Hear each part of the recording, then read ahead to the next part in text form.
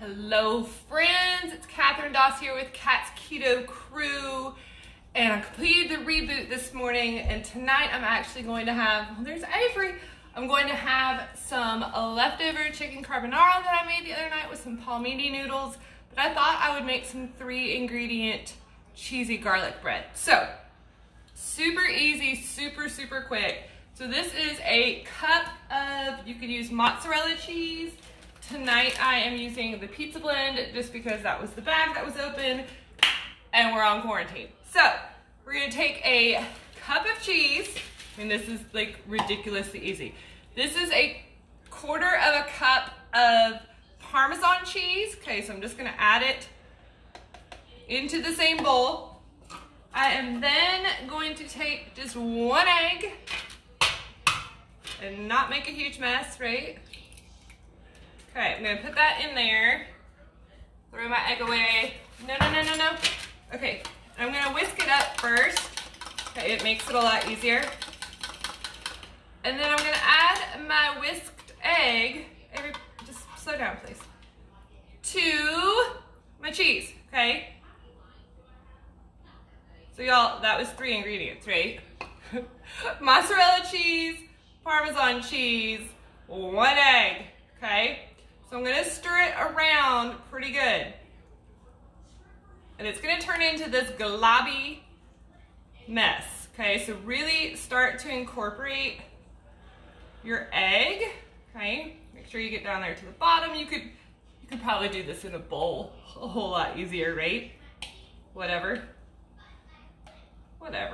Okay, so what I'm gonna do now is I have a parchment lined pizza pan, and I'm literally just gonna dump it out on the pan, okay?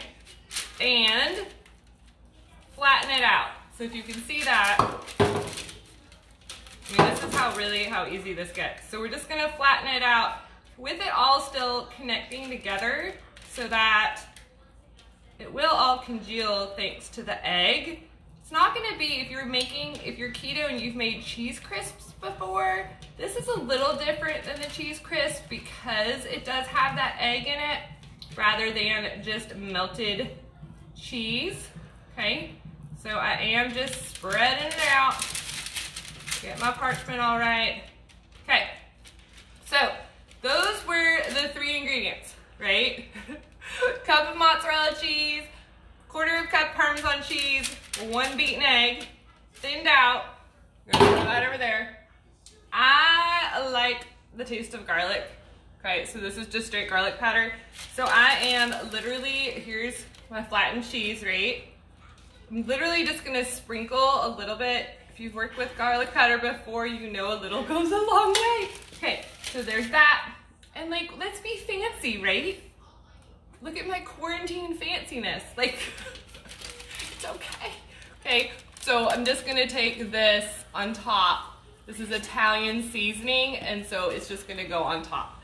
So all I'm gonna do is actually pop this in my oven. Say hi to the people, Avery. Hi. Hi. So I'm gonna pop that into my oven at 350 for 15 minutes, and just keep an eye on it. You can see how brown it gets along the way, if it's your desired crispiness or whatever. So what do I do with this?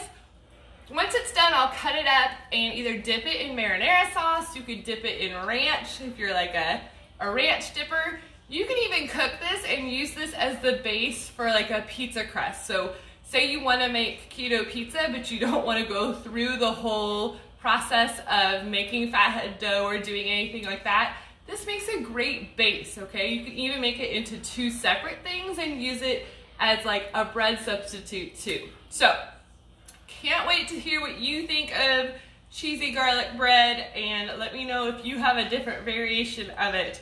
But that is what I'll be eating tonight.